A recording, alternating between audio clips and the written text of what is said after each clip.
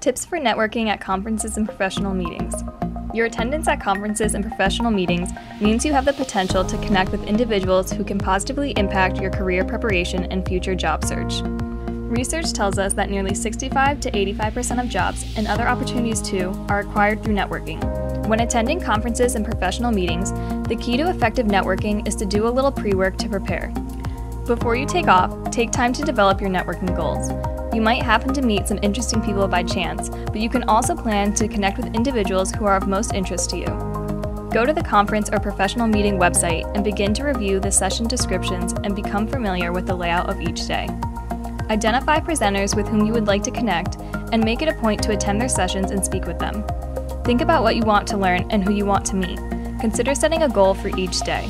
See if any of your LinkedIn or ResearchGate contacts are also attending and consider arranging a time to meet in person.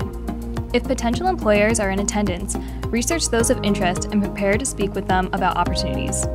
If you intend to add new connections to your social media, make sure that your content is up to date. During the conference, there are endless opportunities to network. Some of the opportunities might be built into the conference schedule, things like receptions and meals, while other opportunities will emerge as you attend conference sessions. Where there are people, there is always the potential to network. It might feel unnatural to approach others whom you don't know. Having a few questions to initiate conversations can help facilitate your networking. You might consider asking one of the following open-ended questions.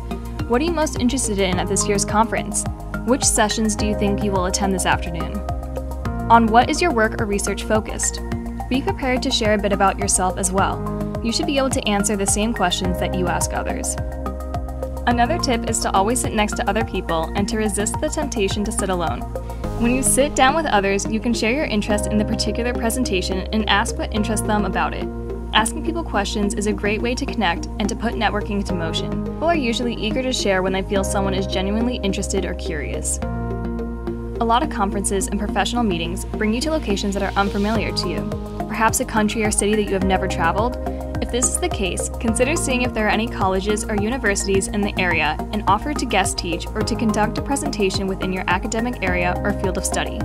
Even consider reaching out to arrange a visit with a junior faculty member who might share your research interest. Building in time to do a couple of informational interviews with a contact in a company or organization might also be possible. Usually you know where next year's conference is going to be, so you can do some research to find people outside of the conference with whom you might also want to connect. Think about ways to maximize your time in the location and not solely on attending the conference. It is common to return from a conference with some new contacts, but then easy to forget about them. On your trip home, consider identifying some action steps that will keep your communication alive with your newfound friends or academic colleagues. Perhaps there are some people you wish to add to your network, or maybe you promised someone you would send them a particular article. Follow up on your action items and then create a Nudge Me plan to periodically update, follow up, ask questions, and connect with the individuals you met. What is particularly interesting about meeting new people is that someone you meet might be the pathway to an internship, a postdoc opportunity, fellowship, or a job. When effectively networking, you will have a team of people who are interested in being a resource to you and who are genuinely interested in your next steps and success.